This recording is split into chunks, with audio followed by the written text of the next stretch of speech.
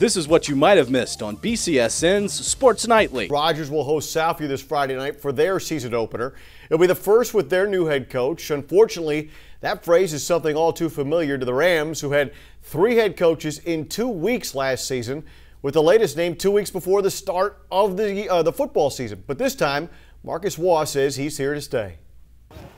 Quick feet karaoke.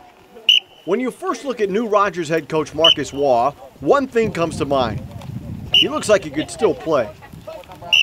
He was District Defensive Player of the Year and First Team All-State at St. John's. At the University of Cincinnati, he played on the D-line, plus linebacker and hybrid fullback/tight end. You might not instantly think punter, but he was All-State at that position his junior year of high school. Still got it. Does that mean something to these kids here that you're a guy who's played? I hope it means something to them. I mean, I try to set the example that, if I can get to a Division I college, then they can as well.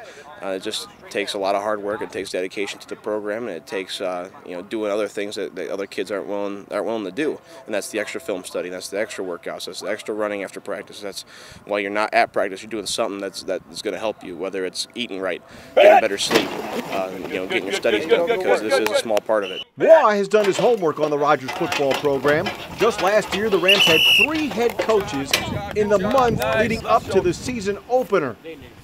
It's about continuity here, and the kids have lacked that in the last almost 3 years. They've lacked continuity with all the head coaches they've gone through, and the belief in the program has gone down, way down with the kids. And to be able to come out here and to show them every single day since December when I was hired, that I've been here every single day for them, and I've been here, and they know that how much I care for them, and that continuity I think has brought new life into the program. It's great to have a coach like him. He's the only coach that had faith in us. He stepped up, and he's planning on standing here. What was that like last year, going through all that stuff in the beginning of the year for you guys? It was sad, but nobody want to go through that. Nobody. So this year now with Coach Waugh, you say he's a good coach.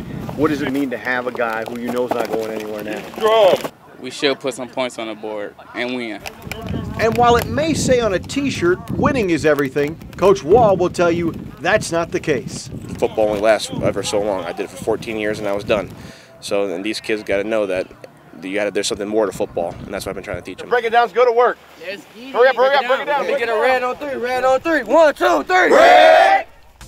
Be sure to watch Sports Nightly weeknights at 10:30 on BCSN and follow us on Twitter at sports_nightly.